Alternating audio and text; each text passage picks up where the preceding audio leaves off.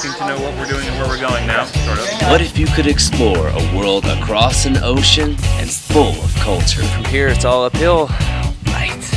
Stair step for 2001. A place where the mountains are high. As I am beat. Damn it. I am happy.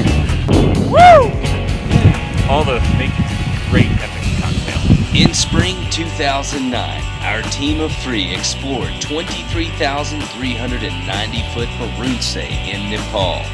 This is our story from the jungle to the heights of the Himalayas. We are still stuck here in the Good Times Clubhouse at 21,500 feet. This is the best view we've had in a while. This is Ski the Himalayas, Baruntse 2009.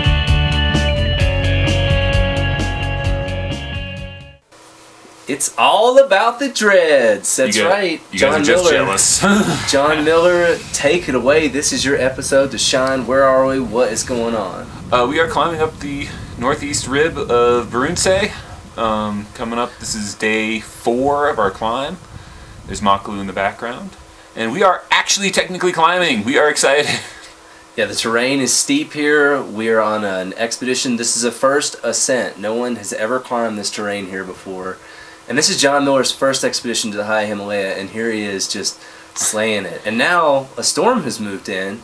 And we're still climbing. And this would be yours truly. I am Ben Clark, and we are also joined today by Josh Butson, the 3rd member of our team, and guide and climber extraordinaire. You can see how the rock quality is that a couple of rocks just kind of tumbling down. And I'm your cameraman, and the camera didn't like me. Yeah, John had it completely zoomed in the entire time on accident. And at high altitude, we're at about 21,000 feet doing this climb now.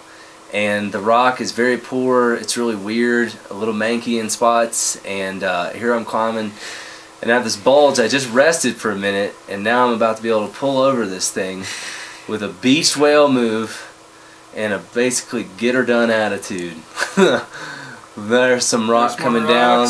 Gotta get that picket out of the way. Gotta get the rack out of the way. It's a very awkward spot to be in. And now here I am poised on yet another awesome little piece. Nice work, Ben. And then that night, I believe we cut out a ledge and some crazy stuff happened. It was a beautiful day.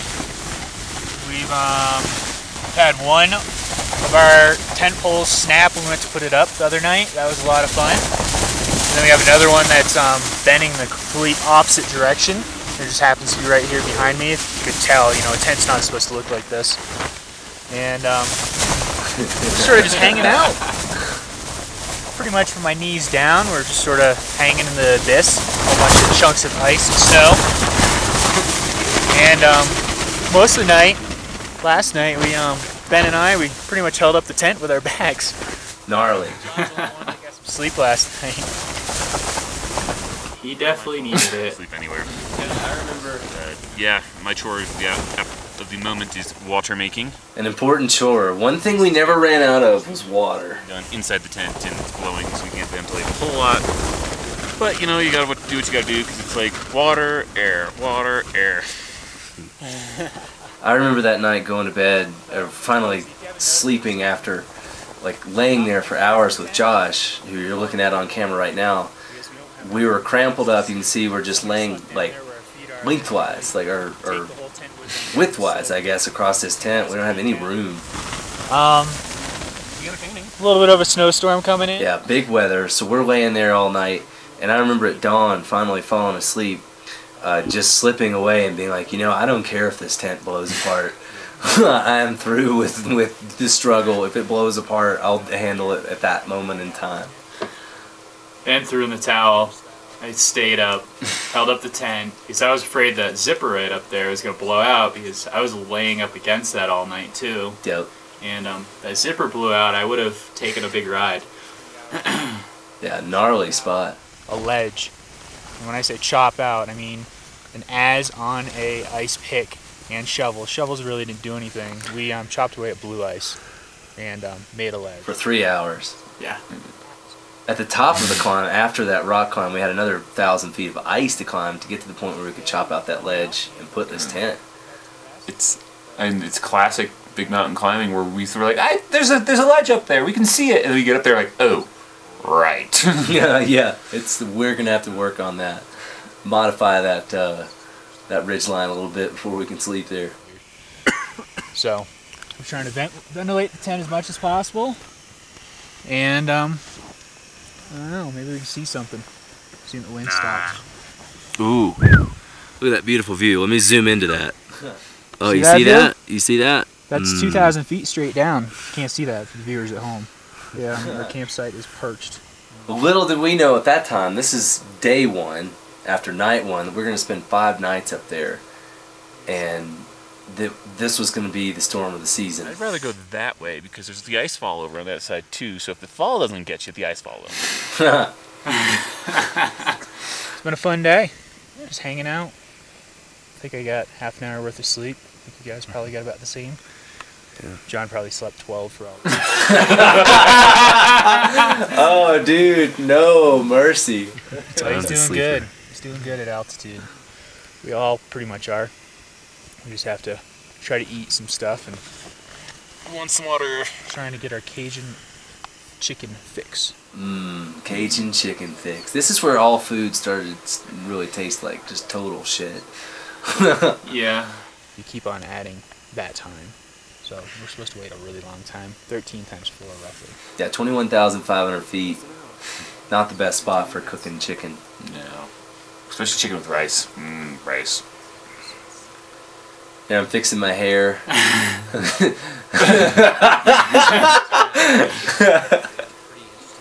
Today we came up from about 20,000 feet and then hit a big rib, which was really cool. We had called my dad early in the morning and got a weather report. Once we got that weather report, we knew we were racing against the storm. So Josh led a very long block upwards, which was really cool. And then we hit a nice little rock step, which had some fun technical climbing in it. And then after that, we got onto a very long fin of snow and ice called an arête, and pretty much rode that thing all the way up to where we are now. And it was absolutely freaking nuts up. I think that sums it up. Yeah. Conditions were just coming at us, and we were just pretty much hanging out, freezing cold. And I think once we got into the tent last night, we did spend about 3 hours chopping out a ledge yesterday, which was a long time because it was mostly ice, and we are perched on a pretty exposed spot to the wind, to the snow, to the elements, to the right, to the left. And yeah, it's a pretty awesome place to be, but at the same time, not a place I want to spend another night. Or like, you know, 4 more. 4 more. Yeah. Minor detail. Yeah, I mean, not that I wouldn't, but I wouldn't want to. Very easy to sleep up here. We're at about 21,500 feet, and nothing we see. Josh was pretty much our tent hero because since he was right next to the door where we could actually get out of, he kept going out and fix the tent, put the rope over it, chop a little bit more.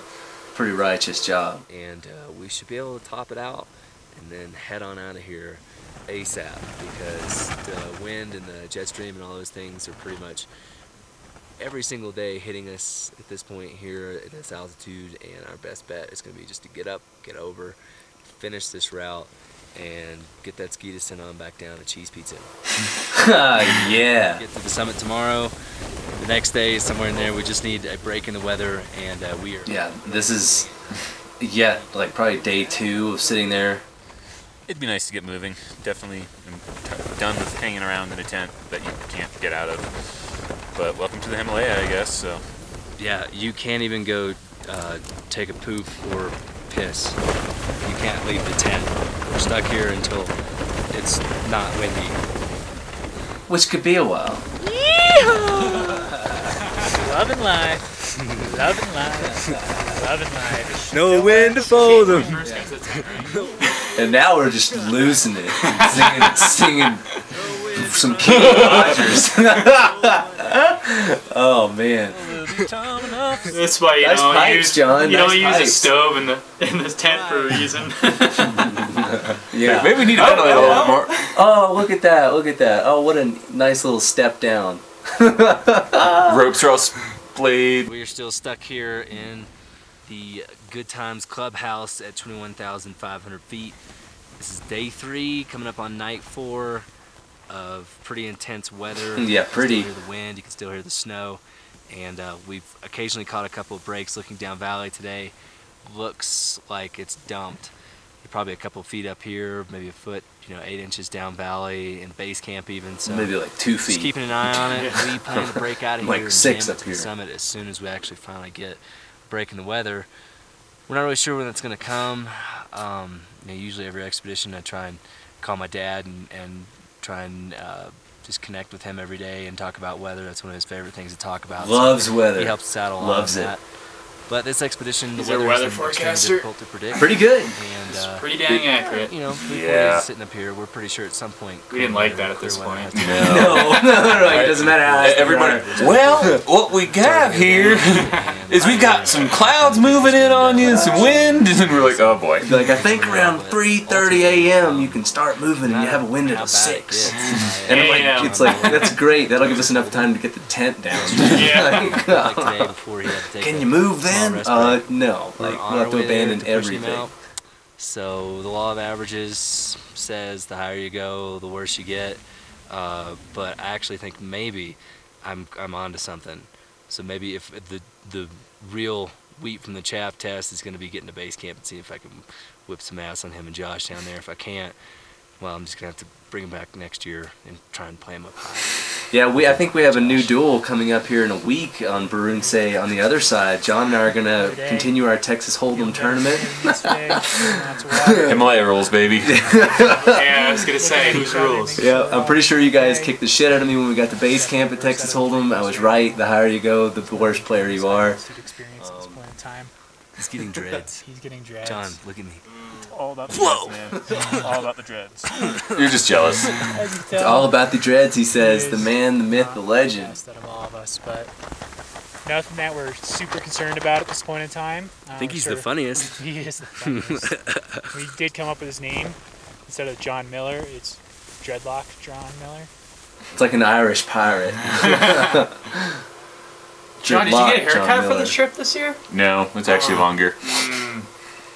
Should be rather enjoyable. This year he was hoping that if anything happened at altitude, he could just Rapunzel that shit. John, you better watch out. You'll wake up and Ben will be cutting your hair off, leaving it Wrapping up together from it, and yeah. wrapping up from it. He'd be like, we just need a sling, dude.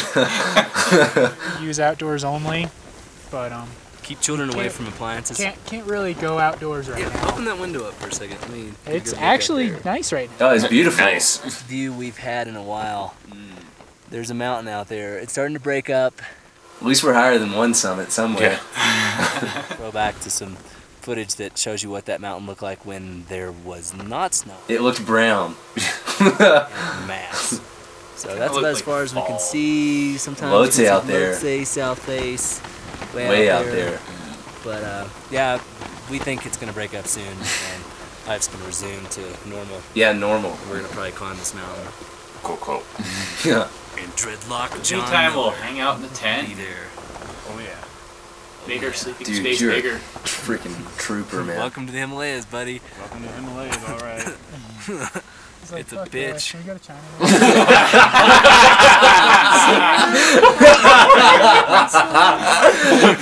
Just saying it like it is, boys. Just saying it like it is. Made a pact today that I'm gonna go home and I'm gonna sit on the porch, grill some turkey burgers, read the New York Times, and sit with Nala and Annie, my wife and dog, and we are gonna actually chill out. We It's did. been a very hard trip. It's a big time feat getting up and over this mountain, putting up a new route, which we've done most of the hard stuff on it now. We just got a couple thousand feet to go, so we're not really in a position to reverse our way out of here. Prophetic words. Ah, I'll tell yes. you what, I've never felt more emotionally distressed. Hell yeah. Just sort of ready to move. We knew John do was sick something. at this point. The longer we sit here, like a couple And I of think that sardines, we also feeding knew each there was a other, lot of trying fresh to snow. warm ourselves This up was one of those and things switching that up could have not gone to totally lock really up bad the had we hamstrings. not kept our shit Well, together. The more going to the summit doesn't sound that painful. Ditto. That's all I got. We were just so stir crazy at this point. one of two things is going to happen. One, we're going to get out of here. We'll go up or down, however we have to go. Two, these guys are going to push me through this door that I've been sleeping in all night long. Fortunately, it was more one than This two. cozy position I've been in all day. It's right here. But the key is, in climbing, you know, there's always backup. So, because we have the one zipper, I've been zipping up the other one. The screen at night, it's meant to make me feel a little better. I haven't been sleeping, but at least I've been trying. Yeah. I'm sleeping, but Double you know, safety check. zipper's there. Yeah. It's not. It's a comfort thing. Himalayan climb. Everybody should try it at least once. John. Oh I'm man. trying to do the It's biggest great thing to look ever back first on time. this now. Oh, I know. In the moment, it wasn't so Come on, good. just because I'm currently sitting at my 6,500 foot higher than I've ever been before. Man, I just look gnarly. He's a strong climber and a good dude. The two most important aspects of being able to pull it off. And I would be willing to trade a little of the you're a nice dude or strong climber for slightly better acclimatization. It But comes with experience. what are you gonna do? I felt like crap. We've been taking it slow. Been hanging out. It's gonna help you in the end. That's right. Well, dude, we are about to be cooling out on this one, and you're going to see what happens on the next episode. There is ski footage to come. There's climbing footage to come. There's a whole story here, folks. And we're about to go relive it again. SkiToHimalayas.com. Check us out. Thanks for watching.